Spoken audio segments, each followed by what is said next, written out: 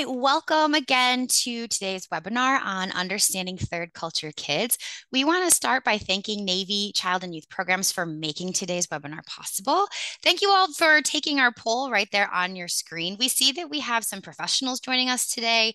Thank you so much for being here. We always welcome professionals to who work with military connected children to our parent trainings. And I think you're going to find the information and tips that we go through today very useful. Just note that our MSEC parent webinars are designed with parents as our target audience. Before we introduce ourselves, I just want to share with you a bit more about MSEC and our mission. The Military Child Education Coalition, or MSEC, is a nonprofit organization established over 25 years ago. Our mission is to support all military connected children by educating, advocating, and collaborating to resolve education challenges associated with this pretty unique military lifestyle. In 2005, MSEC formalized support and programming for military connected parents so that they may be empowered, informed, and proactive in supporting their children's educational journey. We strive to deliver informative and interactive webinars that address academic, social, and emotional issues associated with the military family lifestyle. It's our vision for every military connected child to be college, work, and life ready. My name is Catherine Katowski. I'm happy to join you here. I'm coming in from the National Capital Region in Northern Virginia. I've been with MSEC since early 2021 as a parent educator and a trainer and a webinar presenter. I am also a proud military spouse and military parent myself. I've been married to an active duty soldier for over 17 years, and we have three military connected kids of our own. I have a ninth grader, a seventh grader, and a fifth grader, all girls. And I'm joined by Sonia Mulek, who will introduce herself. Sonia? Good morning, everyone. My name is Sonia Mulek, and I am located in Madison, Alabama, which is just outside of Huntsville, if you guys are not familiar with the area. I have been married to an active duty Army soldier for almost 24 years, and we have two high schoolers. So we've been doing this lifestyle for quite a bit and have had several different moves. Our kids have definitely lived all over the world as well as with ourselves. So right now we'd like to get started with a couple of administrative announcements. At the end of the webinar, we would like to invite you to take our survey about today's presentation. We would really appreciate it if you took that 2 to 3 minutes it'll require for you to give us your feedback. It is a key method that we use to tell our funders how we're doing, and it lets us know where we need to tweak some of that programming so we can continue offering those very best training opportunities possible for you, the military connected parents that we serve. You're going to see a chat box on your screen. We'll be utilizing this throughout, but you can also use it to ask questions and make comments during our webinar. So please feel free to use this feature, but please note that we encourage parents to interact and share free resources, but we do not permit advertising for paid services. Right now in that chat box that I mentioned, you're going to see a PDF file that's titled Downloadable Resources. This contains the resources and information relating to today's webinar. Please know if you're joining us on your phone, you're not going to be able to download these resources, but if you private message either myself or Catherine, we'll make sure that you receive them today after we wrap up. We also want to let you know that the webinar is being recorded, so you will be able to view it at a later date if you want to review the material or if you happen to experience any technical difficulties during the presentation. So let's start out by looking at our learning objectives for today. By the end of this webinar, we would like parents and caregivers to be able to recognize military connected children as third culture kids, identify the effects of a highly mobile lifestyle on children's identity, understand the impact of transitions on military connected children's well-being, and develop healthy strategies to deal with the effects of a highly mobile lifestyle. So we'd like for you to use your reaction buttons right now and just give us a thumbs up if you've heard that term that I just mentioned, third culture kids, or it's often referred to as TCKs. So we'd like to see if you guys are familiar with that term. It may be one that you've never heard of, or is it one that you've used before? Just give us a thumbs up if you have. Okay, we're going to roll on to this next one. We'll keep watching for those reactions so we know if you guys are familiar or not. Dr. Ruth Hill Using coined the term third culture kid, or TCK, in the 1950s. Dr. David Pollock defines a TCK as someone who spends a significant part of their life before age 18 accompanying their parents to different places due to the parent's choice or their career. Some characteristics are that they experience frequent transitions. They grow up living in or interacting with different cultures. This could mean they experience different languages, beliefs, traditions, values, and social expectations. The culture they grew up in is a culture or place different from that of their parents. So, third culture children are experiencing different cultures while they themselves are growing up in between cultures. Christopher O'Shaughnessy, a former military connected child, explains those three cultures as the first culture being a person's origins or where their parents are from. So it's those cultures that their parents bring into the mix. The second culture is the environment a person has lived in outside their parents' culture or cultures. And the third culture, which our third culture kids were calling, is what's shared by people who live among those first and second cultures. It's a distinct way of life that's experienced by those who exemplify the first two cultures.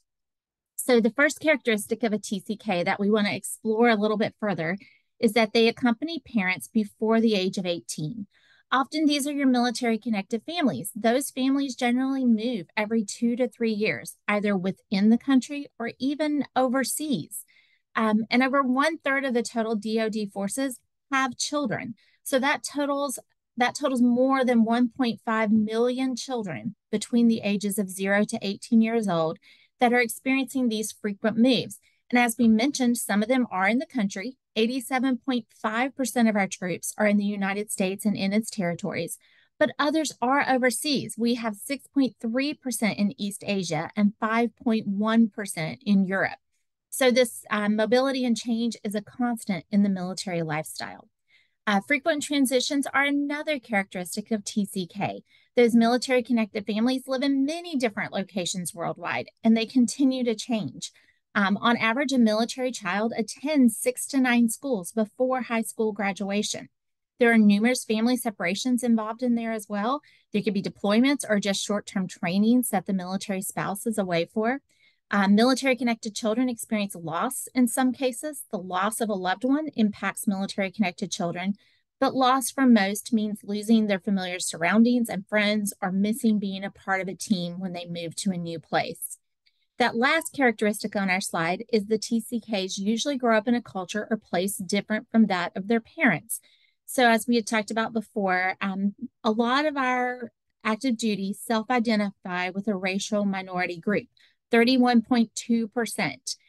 Those could be African American, Asian, American Indian, Alaskan Native, Native Hawaiian, other Pacific Islander, multiracial, or unknown. 18.4% identify as Hispanic or Latino. So there's a lot of different cultures coming into play with our third culture kids. For example, the parents may have grown up in Alaska while their children grow up in many different places. TCKs may have parents from different states.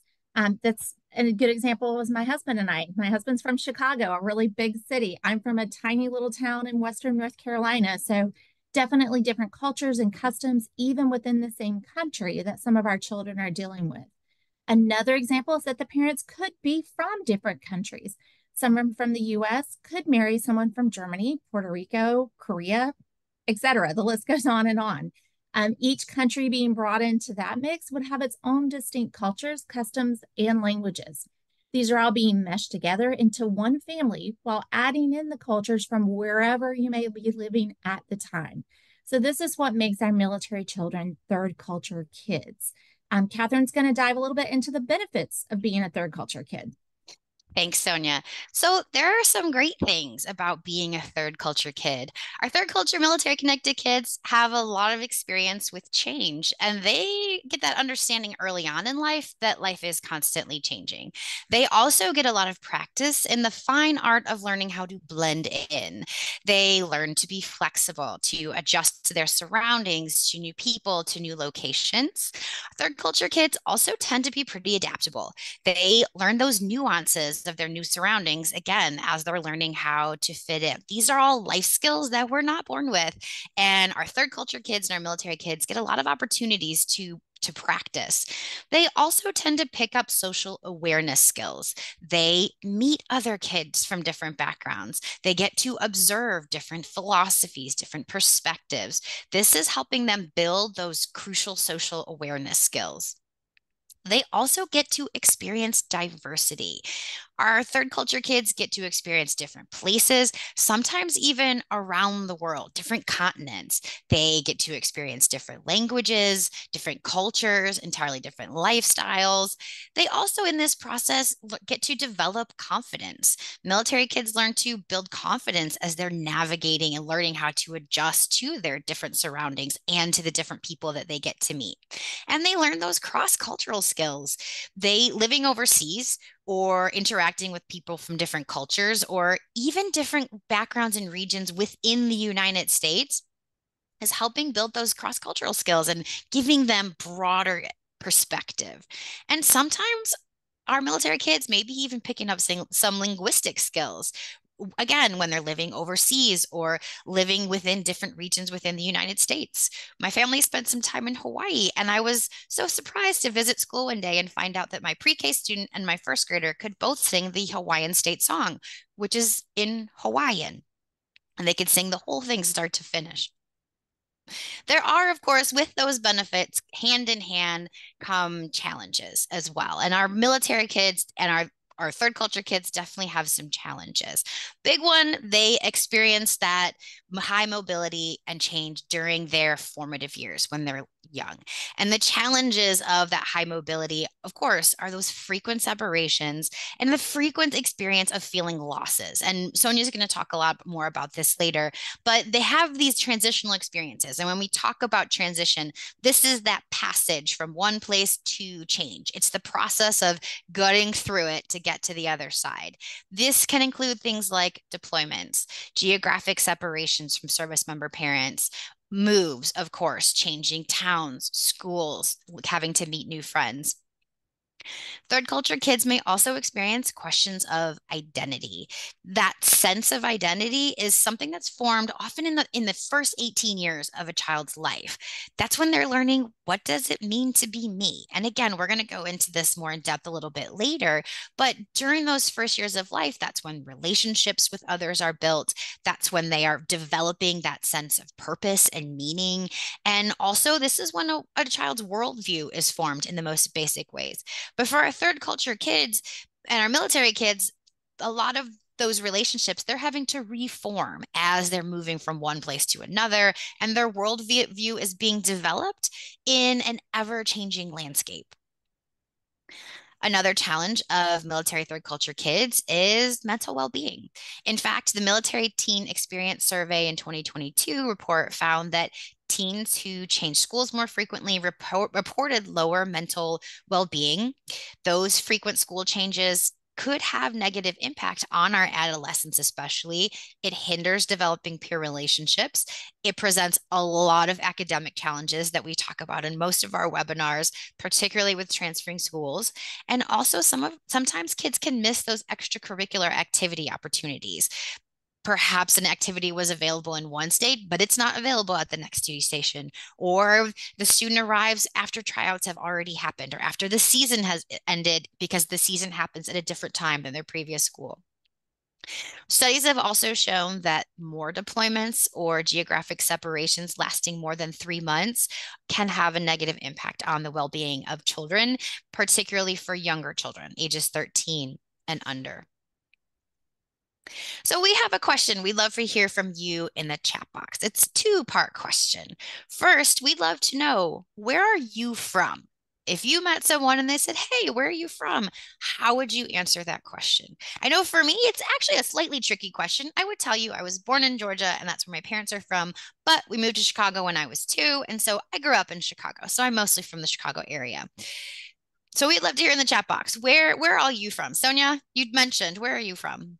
I'm from North Carolina, from Western North Carolina. Yep. But if you ask my kids, well, we'll get to that in a minute. Go ahead. Yeah. So the question comes for those military connected parents. Where are your kids from? If you ask them, where would they tell you that they're from? It's a much more complicated question. And I will tell you, all three of mine would give you a different answer. They would say, I was born in Tennessee, but I moved to Virginia when I was 1. But I spent most of my life in Kansas, but I loved Hawaii. But now I live in Virginia again. So I don't know. Sonia, what would your kids say? My kids claim Colorado as home, and that's just because we Mhm. spent a significant portion of their childhood there. And that's the place where their really first good set of memories, where they remember our house, they know our street, our neighborhood, they have friends still. So that's really where they formed their identities. And that's what they call home. They'll tell you they're from Colorado, but my husband and I are not from Colorado. So it gets very, very tricky. And I would pretty much every military kid will give you a different kind of answer. They may list the states they live. They may tell you where they were born. Some will adopt their parents, the state their parents are from. That's what they will list as their home. Well, when we talk about identity, that sense of identity or that process of defining who we are, developing a personal sense of identity is crucial to things like building strong relationships, particularly starting within our families themselves. Also, it's important to developing competence and decision making based on the assumption that the world is predictable and that we do have some sense of control. And kids make decisions knowing that they are protected, that they are safe within the context of their families. I see one response.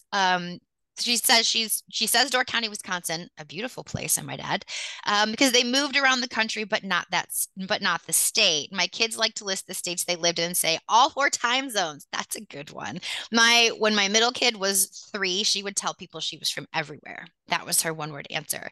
Someone said I usually say we're a military family, so it's a tricky question. It is a tricky question, and then we'll briefly list the journey. Indeed. In fact, she said her military group just talked about this question. Um, that identity is also crucial to achieving independence, understanding our own community and our own family rules. That's where we start when we start gaining our independence. That's when we start learning to make those competent decisions. And listen, during the teenage years, experimentation with our sense of self is part of forming that identity process. Whether it's pushing the limits a little bit or trying on different proverbial hats to see which one fits the best as our kids are moving into adulthood. And also, children develop a sense of identity through 3 main anchors, or protective factors: their family, their community, which this one community, especially for military connected kids, often the service member parents branch becomes very much an ingrained part of their identity. If you asked my kids to tell them things about themselves, they would absolutely tell you that they are Army kids or military kids. They would use that term interchangeably. That becomes part of who they are. And people's reactions define who they are in the community and individually. And that third main anchor is place, the place where they are. So, the sense of self identity in a traditional childhood experience might look a little bit different than a third culture kid's experience. So, I want to note first, before we go any further into this, that we understand that every single family is different and faces different challenges. And when we use that term traditional childhood experience, we're just referring to non mobile families. As opposed to military families or other highly mobile families. And also, this is not a comparison to determine which one is better, so to speak. We just want to take note of how the process might be different for a third culture military child from their civilian peers, or maybe for those of us parents who were not. I was raised in a civilian family, so how my kids' experience in their identity process is different even than mine was. So, in a traditional family, typically the kids will have steady anchors and steady relationships. They're going to have their family where they observe their parents' work routine for years on end. Their activities are mostly steady. And the messages that traditional family kids are receiving is that they are known and that they have this safe place, their home, to express their feelings. And in this situation, the family is the most, well, for everyone, the family is the most important anchor for developing an identity. And kids feel like they know where they belong. Within community, a traditional family, this is where a child learns to live in a larger group, whether that's their school, they go to the same school all the way until they go on to middle school, they know which middle school they're going to, they know which high school they're going to. They may belong to the same sports team for most of their childhood. They may go to the same religious organization, the same church their entire childhood, and all those people and all those organizations know them. They, within their community, traditional family kids will have that sense of belonging where they get a chance to discover their uniqueness, but accompanied by others. They're not alone in this process. Also, for place in traditional family kids, they can become very attached to their physical location. They have a hometown where they feel like they belong and have an emotional connection. That hometown is very important to who they are. And again, it remains steady. It becomes their place that they can go back to. My parents left Georgia in their mid 20s, but well, all the way through my childhood, every time we went back to visit, my parents would say that they were going home, even when they hadn't lived there in 20 years. This hometown for traditional families will hold their entire history in one place, or maybe only a couple of places. And children observe how their family relates to that community, where their family fits within that community. Now, for our military connected kids, this self identity process is a little bit different because it's often interrupted. They have those frequent moves from place to place. And certainly, military kids will form some attachment to their individual locations, but their whole history is not going to be contained in a single town, a single state for many of them. Not even on the same continent. They also experience all these changes in their actual home, the house that they live in, their schools are different, their friends are different, their neighborhoods. Military kids are often experiencing deployments or other geographic separations. And for our military kids, when they're watching their service member parent go to work, they're seeing a lot of change in what that parent is doing. They may be going away for weeks or months or even a year at a time. Also, there may be family separations for a different reason, for child stabilization, where instead of the entire family moving, it's possible that the service member does what we often refer to as geo-batching, where the service member goes on to the next duty station, but the family stays put, often to stabilize children. So, and this is, again, something that a military child may experience. And while they may be in the same place, their family looks a little bit different while their service member parent is gone. And in some cases, military kids are experiencing a wounded, ill, or injured service member parent who it might be a visible wound or it might be an invisible wound like PTSD or a traumatic brain injury. So we would love to hear from all of you. How many of you experienced a traditional what we're calling a traditional childhood experience? Were you from one place? And again, we will feel free to use the chat box and we'll keep moving on. Sonia? So these third culture kids that we're just talking about do experience frequent cycles of loss. They lose their house, their friends, their routines, their possessions, and not just once, but over and over and over with every PCS or every move. But they also experience hidden losses. And these are losses they can't see or verbalize, but they still feel the loss. So, for example, you may have lived in a location where you could ride your bike to school with friends. Or you might be able to walk to an ice cream shop by themselves because it was a very close and a very safe neighborhood. But when they move, they don't have that any longer. It may be something as small, maybe to us, as the view outside the window. These are all hidden losses because they don't really know how to put those into words. So we have another question we want to put in that chat box for you guys just to think about, and please feel free to respond if you would like.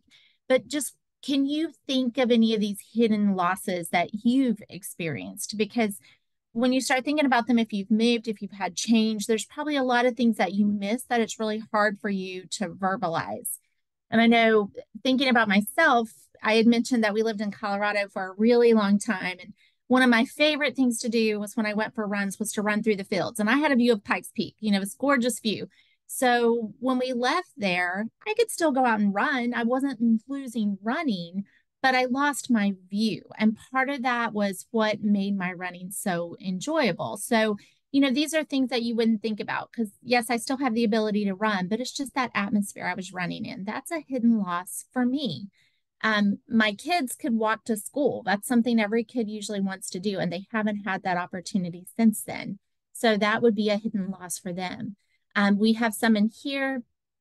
Um, okay, so we actually have one that had responded, Rosanna had responded that she actually misses not moving as an adult because she had moved with her dad who was in the Army, but now she's a civilian and her kids have that traditional childhood. But for her, she has the opposite. She's missing that moving and she likes to travel frequently. So I can kind of relate to that because as military, you get in that cycle of moving every 2 to 3 years. So as you approach that 2 year move, you're like, okay, it's time for a move. It's time for a move. Where are we going? And when you're not moving, it's very strange. It's because this is this typical way of life that you're used to. So I can see how that would be a hidden loss for you, Rosanna.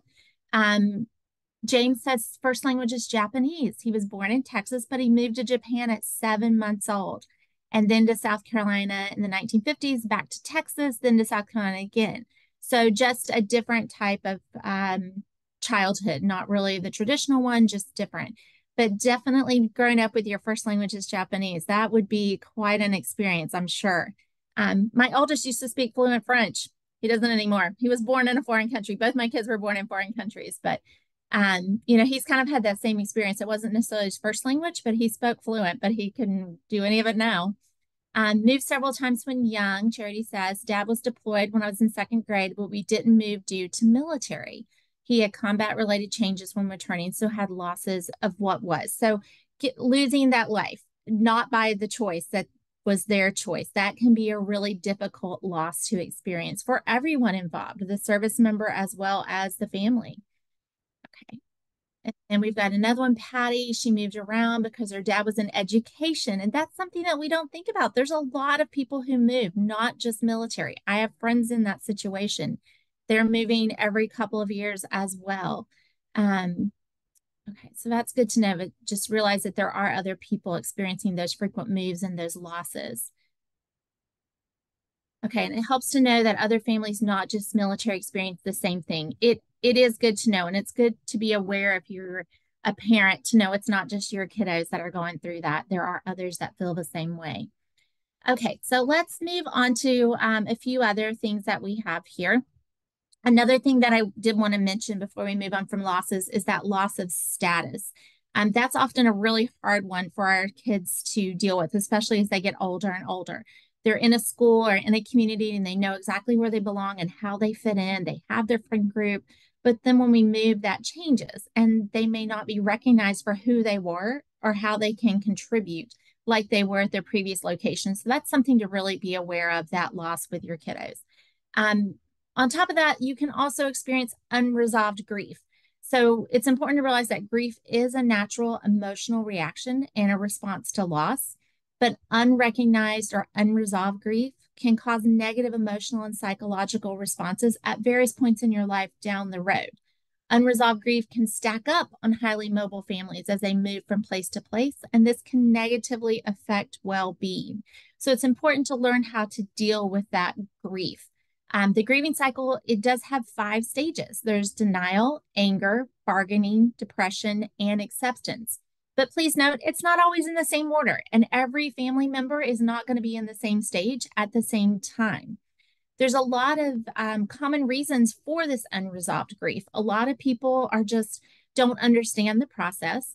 There's also a lack of awareness. Things that are grieving can be intangible, like that daily routine that we talked about earlier, where a kiddo could ride a bike to school. If nobody recognizes the loss, the child cannot recognize it either.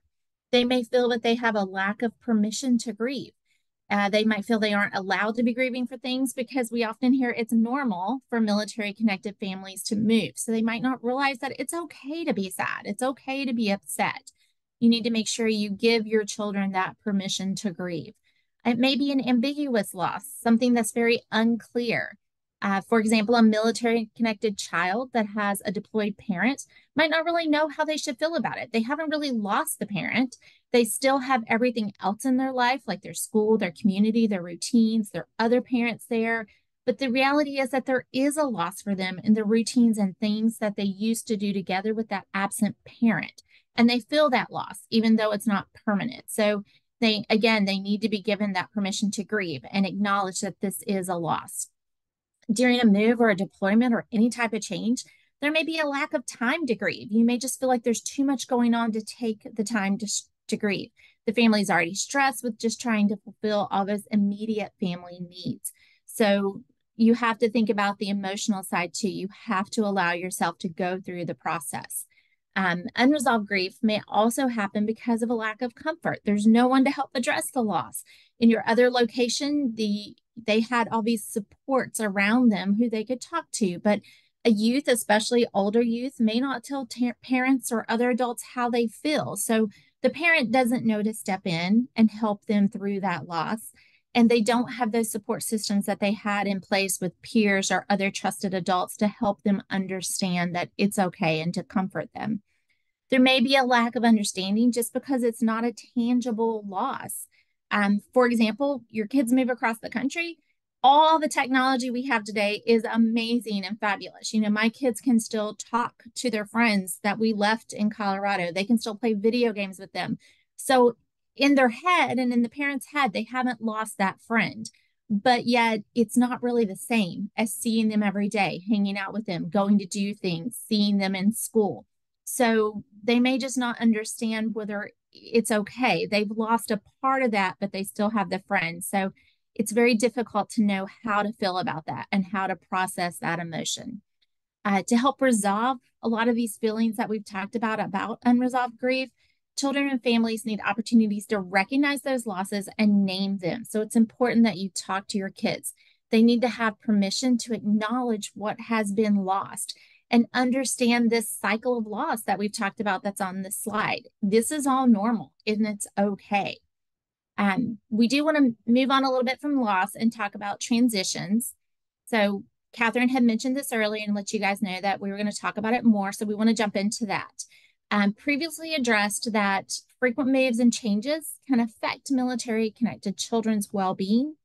Their identity process is continuously interrupted and they have constant feelings of loss. So these transition experiences are part of the human experience, but as we've noted, because of the way of life for military connected families and TCKs, they really become a part of that life, a constant part of the life. So a healthy transition is the ability to adapt and adjust to change positively. And that's what we want to try to get to, is that healthy transition.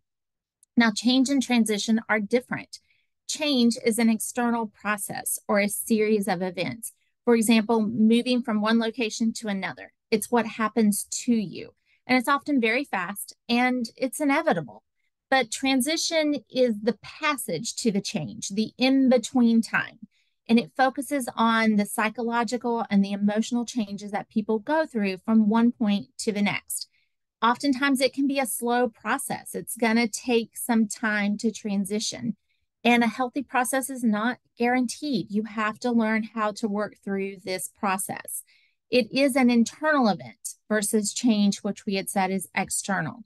So it's really important to understand this transition process because that can help to reduce negative emotional and psychological consequences. So on this next slide, we want to talk more about this transition process to try and get to that healthy point. During transitions, military connected children must adapt in several ways. It's physically, the body must adapt to things like new time zones if you're moving across the country or even into another country. New climates, even elevation can come into play. If you're moving to a higher elevation, that puts stressors on your body that it has to adapt to. Cognitively, adjusting to new ways of doing things and sometimes diverse ways of thinking. If you move from somewhere like Washington, D.C., a big city, to Kansas, you're moving to a very different type of environment and a way of thinking.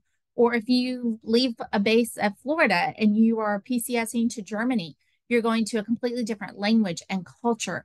There may be new responsibilities or activities that you're kind of dropped into the middle of that you have to figure out. So you have to process all of these. Emotionally, you may have feelings of excitement about the new place, but at the same time, you have feelings of loss and despair as you're leaving the place that's been your home. or you may face new ideas, cultures, and ways of thinking depending on where you're going. There are 5 stages in the transition process, so we want to learn about these. They're involvement, leaving, transit, enter, and re-engagement. So as experienced military parents, you can recognize that there's different stages, but you want to try and figure out how do you make these frequent transitions easier for our kids? Because as we mentioned, this is going to be a way of life. According to Dr. Ken Ginsburg, how we respond to the discomfort caused by stress determines our state of health and well-being. So there are positive coping strategies that we can put in place to use during stressful times like transitions or deployments. And by using these strategies, you can help your children deal with stressful times in a healthy way. So Catherine's going to jump into that first stage of involvement, and we're going to try and look at some healthy ways to get through the stage. Thanks, Sonia. So starting with that first stage, involvement. This is the stage we would describe as feeling settled and comfortable in the place you know. This is you're good, you've settled in, this is your home, this is your community. You feel like you belong and fit in, where you feel secure and safe. And you're not only do you belong there, but your community in turn recognizes you and you feel involved in your community. They know us, they trust us, and they respond kindly to us. That next stage is leaving. And this, when we're talking about, this is that first part of getting ready to leave, that realization that you're about to leave that place of comfort. And some common reactions to finding out that you're leaving, particularly for kids, is they may unconsciously start that leaving process long before the physical departure. We start leaning away from our responsibilities and our commitments, our relationships. There can be an element of disengagement with the community. We stop signing up for stuff. Our kids stop wanting to do extra stuff. There can be some feelings of rejection and being left out. The people that are staying in the community, they might start planning things that happen after our departure, which of course we are left out of. And that can produce some resentment. How dare these people move on like everything's okay once I have gone somewhere else? And that resentment in turn can produce anger because exclusion is painful, even if it's no one's fault. You won't be there anymore. And as we lose these community ties, the community in turn starts to lose ties with us. The emotions during this stage are often very mixed. It is entirely possible to be simultaneously anxious about getting ready to leave and excited about moving towards the new place, to be sad that you have to say goodbye and super happy that you get to explore something new. Or it's possible that the new place already has some people that you know, some relationships there that you get to turn to. It's totally possible for us as adults and also for kids to hold both of those conflicting emotions at the same time. During the leaving stage, you may notice avoidance or even denying some of those more negative feelings, denying and avoiding the pain or the fear or the sadness, or avoid living in the present and start focusing only on what's coming in the future. So we want to show you a brief video on what it's like to be a military child.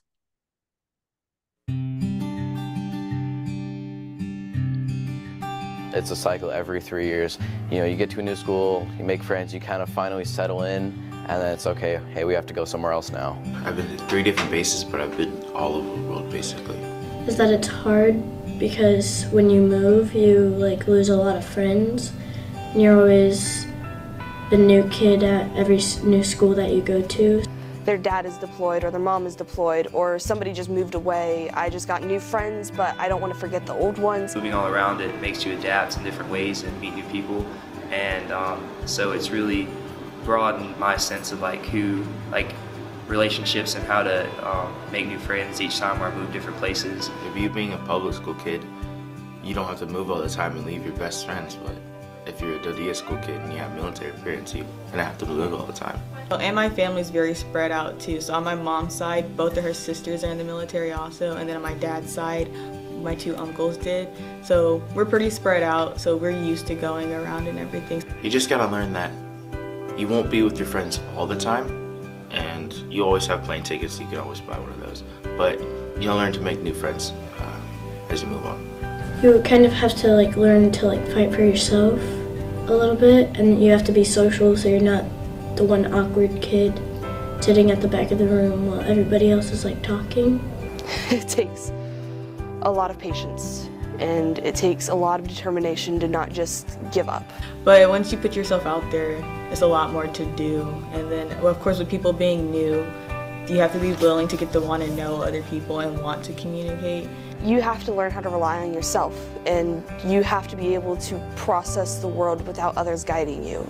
Since I moved here, I've been a lot more culturally awakened. I'll tell my friends back in the States, oh, I'm going to Venice for the weekend. They say, you can do that? I've gotten to see other parts of the world and how other cultures interact and everything. I get to try a whole bunch of different food from different places and stuff like that, from being like a military child and having to move all the time. I remember on basketball trips, we'd see like refugees walking or just like a lot of different things like going on. And so it just opened my eyes. There's like more going on in the world than just the United States. I think that's a huge opportunity to travel around, to see different cultures and experience different things around the world. I feel like I've been introduced to multiple things, and because of that, I'm able to decide what it is I want to. I think there's a lot more like unity and sense of community because like me, I live on base, and so I'm just around like everybody all the time, and so I really get to know the people that I'm around, and I just see everybody every day, so I just kind of, there's more connection there. So I want to be a friend to people that have to go through that because I went through it myself, and I don't want anybody else to have to like face that alone.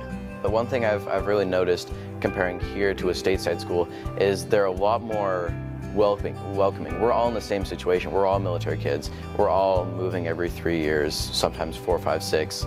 But it's just we're all in the same situation. We understand each other's problems a lot more. There's a lot of overcoming that happens when you're a military brat. So what I really like about this video is how much acceptance of their situation these kids show. They acknowledge that it's not easy. They acknowledge that there's a lot of new. I heard the word new a lot, but they also show a lot of cautious optimism. There's a lot of looking forward, a lot of looking for the silver lining, so to speak, of even of the challenges. So before we move on to the next stage, we want to talk about some tips to help during that leaving stage for some of those challenges. And the first one would be to inform kids about the upcoming move or change as soon as possible. I know how tempting it is to try to spare them for as long as possible of knowing that it's coming until the last minute, but it's really important to give kids that time that they need to process the change, to get closure, to go through the grieving process, and give them that proper anticipation of the new, help them get to that place where they can look forward to the next thing. And this is true even of our little ones. So, and also, even if we tried to hide information from our kids, I think we all know kids know things. They can tell when something is up. So it's helpful to go ahead and just let them know and bring them into the process. Also, with respect to relationships, help kids resolve any of those solve any unresolved relationships. Make sure they're leaving on good terms with people. And also for those that they do have close ties and relationships, create tangibles that they can take with them to their next place, whether they are framed photos or notes or crafts. Feel free to invite people over to give kids a chance to spend time with them and say goodbye, to show their gratitude to folks for being friends with them and for having that relationship while they've been in that place. And part of having closure is acknowledging those blessings, like the people in our lives, and also to some extent mourning the passing of how that relationship is at that moment as you move on to the next place. Also, communication. Plan together how you're going to communicate in the future with those people at the place that's being left, whether it's family or close friends.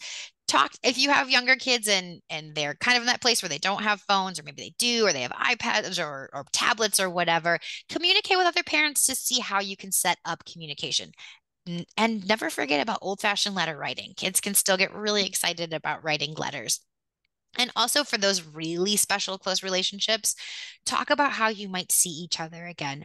It takes the sting away a lot if you are already planning the next time you'll see them, if that's possible, based on how far away you might be leaving. Also, plan those last times.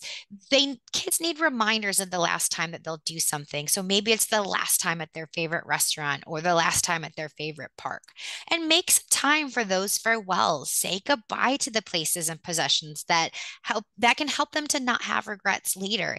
Make a list as a family of the places that everybody wants to go and want to see to say goodbye to. For possessions. A lot of us, when we move from one place to another, take this as a perfect opportunity to clean out all the stuff we don't want to take with us, especially when our kids have moved on to a different developmental stage while we are at that place. Before you toss all the toys, talk to your child first and ask what might be very important to them. There might be some of those things that our kids consider what we'll call sacred objects that help them connect from one place to a next. Maybe it's a stuffed animal that they bought while you were visiting a place, or a pebble that they picked up, or a snow globe that we as the adults may see as they don't care. It can go in the trash, but it's very, very important to the child. You may have to remind them that not everything can be a sacred object, but let them pick out those few that might help them connect to that place. Also, rituals when possible. If there are graduation parties or graduations or special parties or promotions, like promotion to sixth grade, attend those if possible, if you can make it to the last day. Now, we recognize that sometimes logistics just don't allow that, because mid-year moves definitely don't allow that, or you may be on a PCS schedule that doesn't let it happen. But if you can, these rituals can really help with those feelings of closure. For the new destination, start researching ahead of time. Start looking at what the housing is going to look like. Scroll through all the photographs. If you have contacts at that place, and after 17 years married to the Army, it feels like we know somebody absolutely everywhere at this point. Contact those folks that you know that are already there to help your family get excited about it, and manage expectations of the new place. Talk about practical things like schools and activities, maybe even get a books that your kids can read about the new place. But make sure they're not expecting too much, or that we don't oversell. We're still going to be doing normal life there. So we can talk all about our proximity to Disney World. But if we're not going to be there every day, make sure we're managing those expectations, but still give them something to be excited about, because not expecting enough may also cause us to miss out on some of the resources. But just remember that every family member, from the oldest to the youngest, needs closure at this stage. And that includes you as the parents. Make sure you're also taking time for yourself to have that closure as well. And now Sonia's going to talk about the transit stage. Yes. So the transit stage begins the day you leave your place of comfort, your home, and ends with the conscious decision to settle into the new place. Please note, this is not the day that you arrive at your new location. There's often a sense of chaos and stress during this stage. You experience mourning the loss of people and places that you left behind, and you have that realization that you're not going back. This is for real. You might wonder if you've made a terrible mistake, even if it's beyond your control. You often contrast and compare things with your previous location. There's also liminality. It's a period of transition. It's that in-between space. You feel a lack of belonging, and it's that space where it's neither this nor that, and it's really hard sometimes to see the light at the end of a tunnel. You may have a lot of different feelings and emotions. You can be happy, sad, excited, all at the same time. And each family member has a unique experience and emotions during this phase. For example, a service member may move first and begin working immediately. So they're immediately connected and engaged and meeting new people, while the family may move later, maybe after school finishes. So when you arrive, they're already connected. They're already part of that new community, and you're still trying to find your way. The family may still be struggling to find schools or new jobs. There may even be a deployment or a training soon after arrival, while the parent and kids are still trying to settle in and find their way. And, I remember that we moved to a foreign country, and my spouse deployed 3 weeks later, and here I am in a completely foreign country. And this was one of the first times I have been so far away from everything I knew. So, you're all both going through different experiences at the same time and having a lot of different emotions, and that's perfectly normal. Sometimes the spouse doesn't start looking for a job until the kids start school and feel more settled. So The spouse, the active duty spouse is already engaged, the kids are in school and engaged, yet as a spouse, you're still floundering a little. This in-between stage can last a long time for some. It can take a while to travel through the transit stage, and that's totally normal. There are a lot of worries during this time. You may worry about health or personal safety. Finances are a big one. Moving is expensive. Your kids' well-being and safety may be a concern depending on where you are. There may be new expectations. For example, if your spouse is in command, you may be expected to take over that spouse's club, yet you don't know how anything really works at your new location yet. It can all feel very overwhelming. You're just living in survival mode at this point. And sometimes you forget to stick to those normal routines that soothe you and your children. You know, that may be having quiet time for yourself or story time with the kids. Some people forget about exercise and taking care of themselves. You have to remember to stick to those routines that create some type of peace in the family. It's also common for family members to overreact at this time. Family conflicts can emerge more often and can seem that they're apparently for no reason or over things that never really mattered before. Everyone can just be more irritable and prone to tears. Normal things like cooking and cleaning can cause stress. So there can also be some disappointment during this time. All the connection with what you had in the past seems gone, and maybe the present, the new location is not quite what you expected. Some children can become resentful. In this stage, there may be a lacking of a support system because you haven't formed those new relationships yet, and you're not quite sure how you fit in. And then on top of all these other feelings, self-esteem can be severely affected. Children feel they have to relearn things again. They have a totally different school with new routines and might be completely different. It's difficult for children while they're already going through the self-identity process to try and figure out who they are and where do they belong in this new location. As mentioned before, they may lose status. No one at this new location knows their history, their achievements, their capabilities, their talents, their areas of expertise. They have to reestablish all that. And they're facing these challenges at a new school. They're the new kid. They have to enter established inner circles of friendship. And with doing that, you're risking rejection. That's really hard.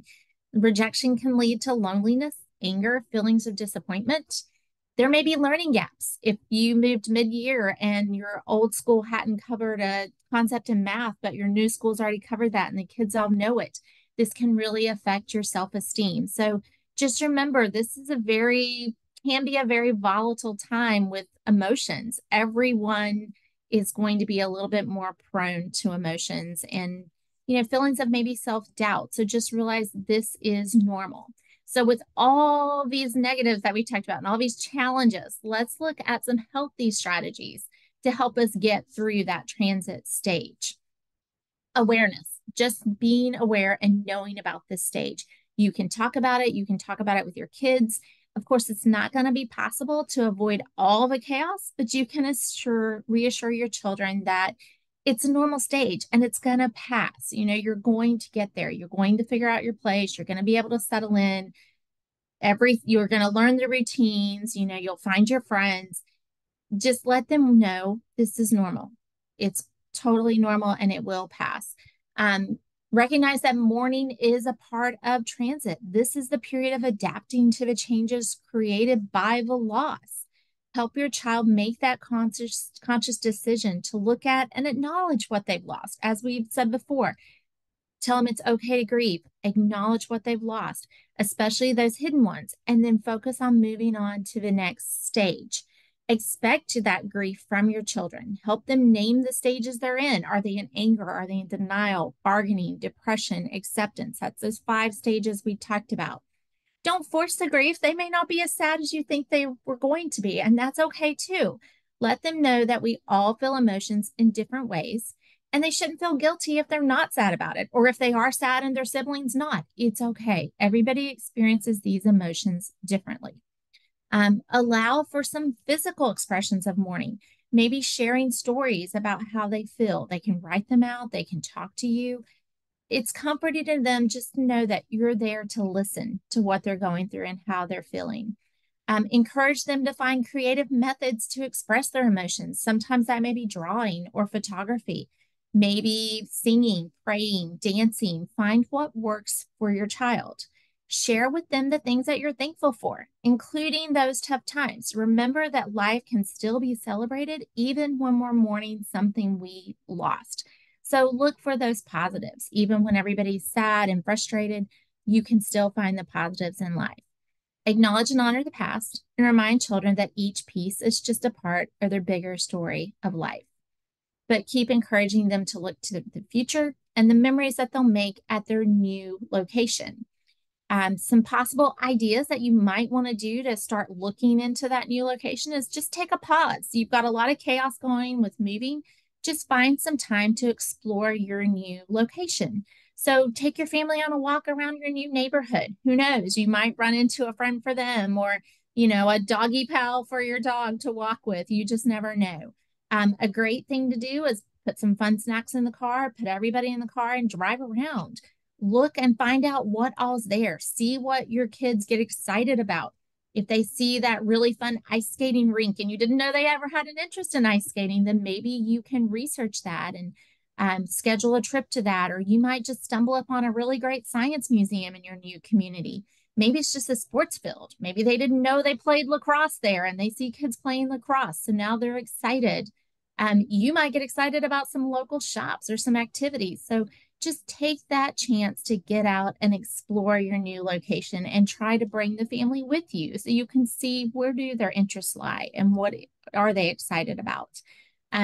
So now we've talked about that transit stage, we want to talk more about the entering stage with Catherine. Thanks, Sonia. So entering stage starts the day that we consciously decide that we're ready to become part of life at that new place. When we finally stop fighting it, we realize that the past is gone, and we want to figure out how to belong in the new place. So we start reaching out to others and maybe taking some risks because life, it doesn't feel quite so chaotic. We've hopefully at least partially settled into the place and realizing that it's time to become part of the community. Even once a child starts moving into this phase, that doesn't mean they don't still feel kind of vulnerable. But even in that vulnerability, we start feeling ready to reach out and forge new connections. So some strategies for healthy entry. First and foremost, plan ahead. Again, as I mentioned earlier, find out if there are other people assigned to that duty station, or find out if there are families at the service members unit, whether you're the service member or your service member is your spouse. Find out if there are individuals there who are intended to welcome the family to the unit, and use those social media networks. Find the spouses group, find the military family groups, and connect with other people that way and find out what people are doing for fun, or maybe even where people might be meeting up. Be proactive. When you meet someone at the park who has kids the same age as yours and maybe they hit it off, plan to get together again. Consider being part of parent teacher groups or homeschool programs if that's applicable to you. You just to listen and learn more about the community. Look for sports and activities. Find some mentors to help you acclimate to that new location who can explain all the unwritten rules or the fun cultural things that aren't necessarily something you can look up, but find someone who's been there who can talk you through it. This helps ease that transition, and look into active mentoring programs for students. Programs or student ambassador programs at schools in particular, like the MSEC student to student program, which is intended to welcome new students to the school, all new students, not just military kids, into the school, show them around, make sure they have a lunch buddy so they're not eating alone. But also look for spouses clubs or parent and child clubs. And remember and remind your children during this stage to be patient. This stage takes some time. It's not going to be immediate. And finally is that re-engagement stage. This is when you start to feel accepted at the new place. You know that your presence there matters. You feel like you belong and like you're part of this community, and you start to accept this place for who and what it is. This is when your new place starts to not feel new. It's just your place. It starts to feel like your new home. So just some final thoughts as we wrap up today. The military and third culture kid lifestyle provides tons of opportunities for great life experience for our kids. They have adaptability, they learn social skills and resiliency. These are all wonderful benefits of being a third culture kid. But these benefits are the result of challenges and transitions. And by understanding these challenges, we can, as parents, can help guide our kids to navigate the challenges of being a third culture kid and hopefully prevent or mitigate some of those adverse effects, particularly on their well-being. And we hope that you will take some of these ideas and implement them and use some of the strategies we talked about today. And that quote on your screen says, "Our home is not defined by geography or one particular location, but by memories, events, people, and places that span the globe." So we really appreciate your time today. And these last few minutes, we're just going to share some resources that MSEC has for you. Sonia? We would like to thank you for joining this webinar today, and we invite you to take our survey. We've got that in the chat box right now. I'll link to it, or you have the QR code on your screen.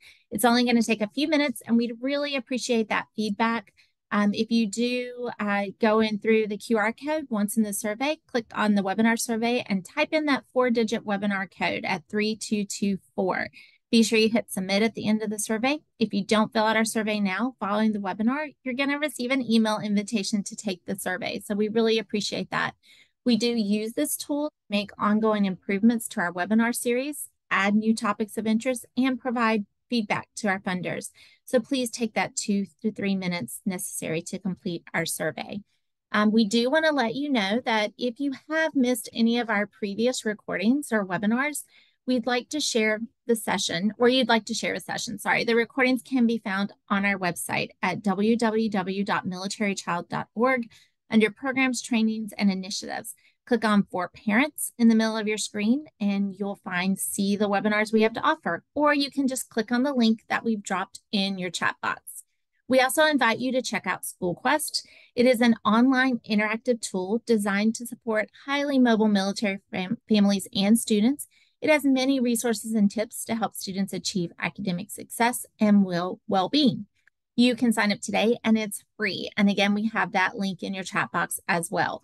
A great resource that we want to let you know about is this: if you have questions, concerns, or education-related issues for your military-connected child, our military student consultants, or MSCs, are the premier source to provide you with one-on-one help for all your questions. To contact a military student consultant, just email msc@militarychild.org. We've got that email in the chat box for you. Our Wellbeing Toolkit was developed for parents, school professionals, behavioral and mental health professionals, and community leaders. This tool is full of resources for all aspects of the military-connected child's well-being, and we would love for you to explore it on our website and share it with others at militarychild.org/wellbeing toolkit. Also, our MSEC 360 summits provide opportunities for cross-sector collaboration, idea sharing, and programming support. For more information, just use the QR code on the screen or simply click the link in the chat box. We want to let you know about our upcoming MSEC Global Training Summit and have you save that date. It's July 29th to the 31st in Washington, D.C. A really exciting program that's open right now is the MSEC Call for the Arts program. We invite military-connected children from all over the world, representing every branch of service, to share interpretations through art of what it means to be a military-connected child. For more information, you can scan the QR code you see on your screen or click the link in your chat. If you are a professional educator and you are interested in getting a certificate of completion, please complete the online survey. If you would like to receive a webinar survey for a recorded webinar, please contact us at research@militarychild.org. We also want to let you know about our upcoming webinars. Tomorrow, Wednesday, February 14th, we have alternatives to a 4-year college. And then on Tuesday, February 20th, we have Kids in the Kitchen. You can either use those links I just dropped in your chat box to register, and just remember that all webinars start at 12 noon Eastern Standard Time. So right now, we'd just like to say thank you for joining us today. We really appreciate your time. We'd also like to give a special thanks to the Navy Child and Youth Programs for making today's webinar possible. Thank you to all of you for your interest and your participation. Catherine and I are going to be here for a few minutes. If you have any further questions for us, be sure to type those in the chat box and we'll try to respond or link you up with somebody who can answer those questions for you. Thanks for joining us today.